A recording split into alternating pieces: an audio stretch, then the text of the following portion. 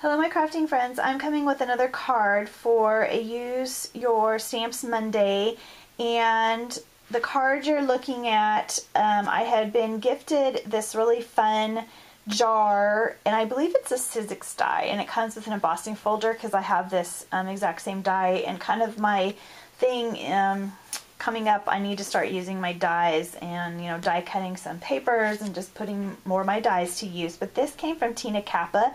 She had gifted me in a rack some beautiful trims wrapped around this card, and I took all the trims and I made a bunch of lace flowers, which I have on my Facebook page. I have some for sale, and I have a bunch made up I can put together as well, but I'm kind of holding off because I haven't sold any of the ones that I had already put on my Facebook page. So just a reminder to go over to that Facebook page and check out the items that I have for sale. I'm going to be listing hopefully today. I'll do a video. I need to list some paper pads I'm destashing and some stamp sets, so take a look at that. I'll try to make videos when I update my page as to what's for sale. But I was a Stamps of Life member a long time ago when Stephanie Bernard first came out with the Stamps of Life, so way back,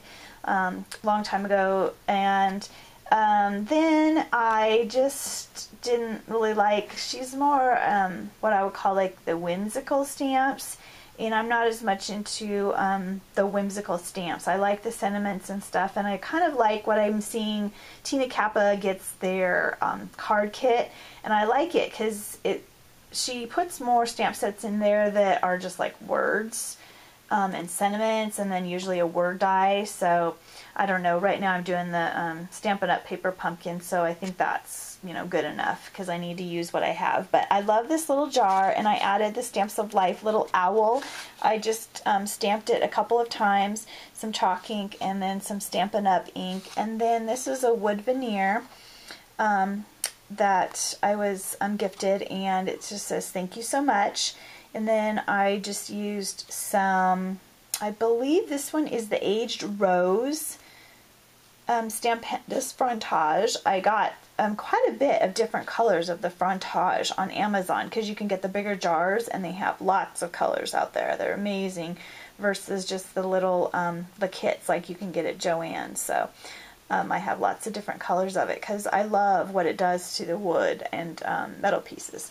So thank you, Kim and Steph, for a super fun challenge, and I hope this inspires you gals to get those stamps out and put them to use and create some cards to have in a card stash, or the holidays are coming up and a lot of people do craft fairs and bazaars.